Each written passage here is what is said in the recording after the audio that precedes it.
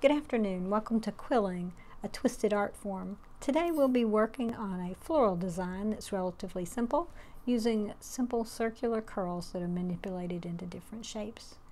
We'll need quilling paper of various widths and sizes, quilling needle, curling tool, glue and a dispenser, tweezers, background paper, and probably some scissors. This is a cork project board, which is really nice, but not an absolute necessity. They are nice to be able to coax your curls into different shapes. This is a quilling needle used to move things around or apply glue. Tweezers for moving things around. This is a curling tool. It's got a little slotted end. That's where you're going to put your quilling paper. We'll need some scissors, glue, and a dispenser. I like to put mine into a shot glass with a wet paper towel so that the needle doesn't get stopped up.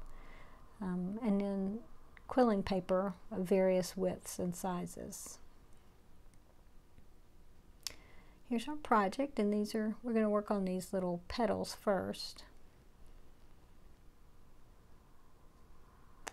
We're going to take the paper and insert it into the quilling tool and twist.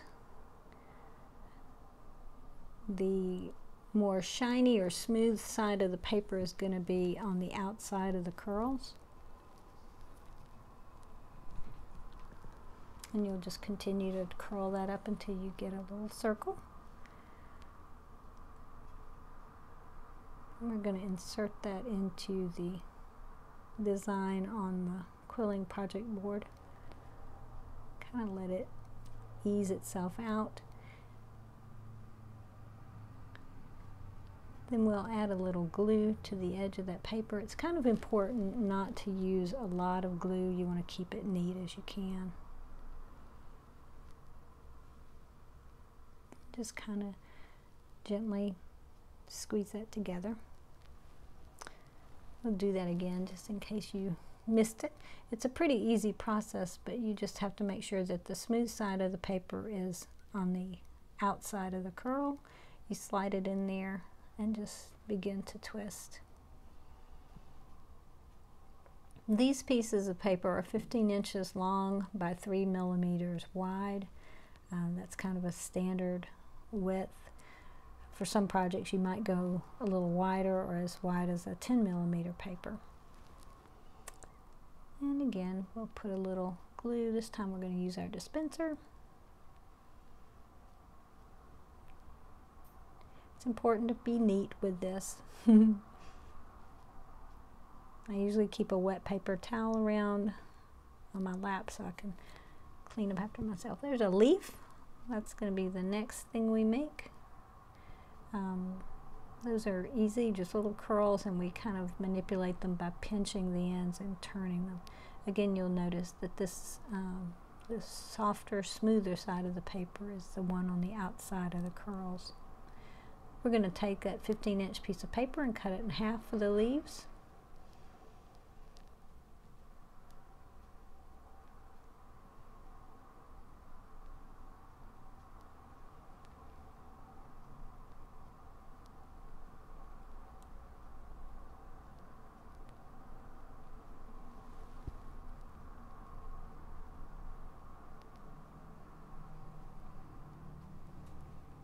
And we're going to glue that together and set it aside. Depending on your design, you can decide how many leaves you want to create. I do recommend drawing out your design first so that you've got a good idea of how many pieces you'll need and what colors you might want to use.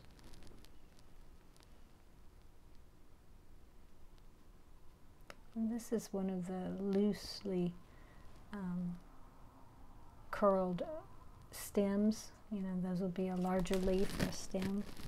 I've put two different colors together, and we'll kind of pinch one of those ends and create like a leaf, a longer leaf. This floral design is a lily of the valley. I think it's May's birth flower. So it's kind of a fun little project today. All right. You can see how we've put two different color papers together. And we can curl those together. We're creating a stem using two different colors of paper. The next thing we're going to make is a little receptacle for the petals. We're going to insert the dark green 3mm paper into the curling tool. And we're going to create probably 3 of these little, almost like a U or a V shape for our petals to fit into. When we get finished curling it, we're going to glue it. We kind of allow them to relax just a little bit to ease some of that tightness out and glue it. There we go.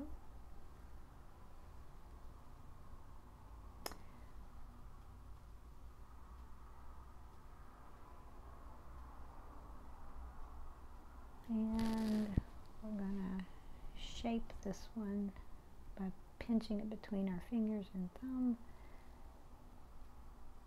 into kind of a U or V shape. So that's going to hold our little petals of our flower. And you see how those will fit right in there, and then our leaves will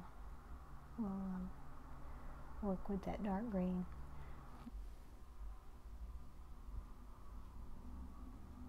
Here's our project, and these are the petals. We're going to cover those white petals with dark green paper around them. So here's our little circles that we've pinched into a kind of a teardrop shape. We're going to take that dark green 3mm paper. It's probably a half of a piece of it. We're going to put it around the edge of our little petal and cut that to fit.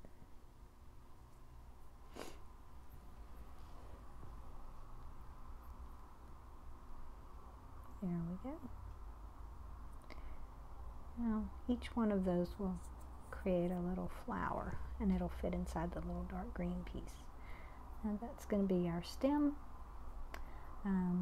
It doesn't take much glue, but it works really well to drop your stem into the glue, just the tiniest edge of that stem. You don't have to have glue all over the paper. In fact, you want to be pretty sure where you're going to put it before you stick it down. Now we're going to put our little receptacle flower, flower receptacle, the thing that holds our petals in place. And you'll see we can get some of that glue off, but it will show if you aren't careful. Those tweezers come in handy for dropping that element into the glue.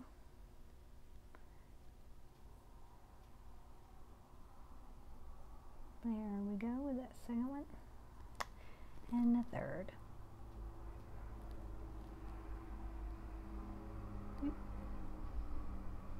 There we go.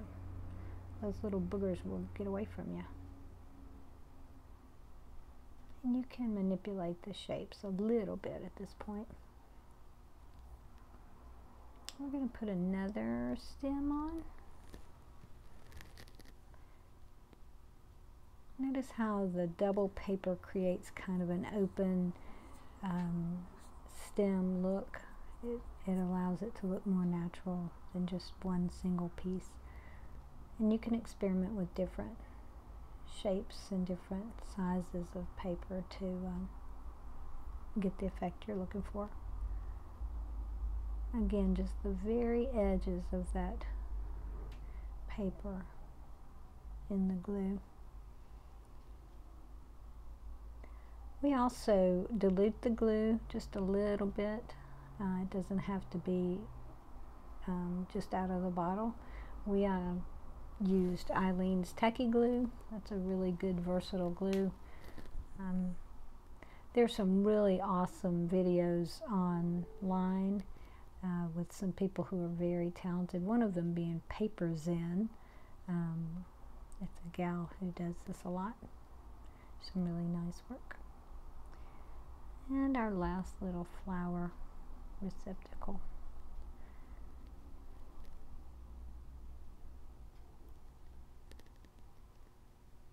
And we're going to add our other petals of our lily of the valley and some stems and leaves. It really pays off to be neat with this and keep your fingers out of the glue if you can.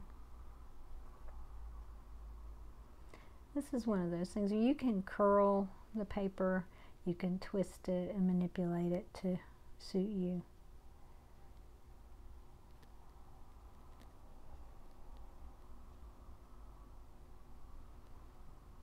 This has been a lot of fun to learn how to do. It is time consuming, but you could sit and make curls while you're watching a movie or a video or something, and then after you're done, then you can put all your projects together. So we're just trimming off some of those little stems. We're going to add some of those little leaves that the tiny green curls that we've manipulated into something that looks a little more like leaves. Again, this is a very simple design using simple curls. You can get really elaborate. But thanks for joining us.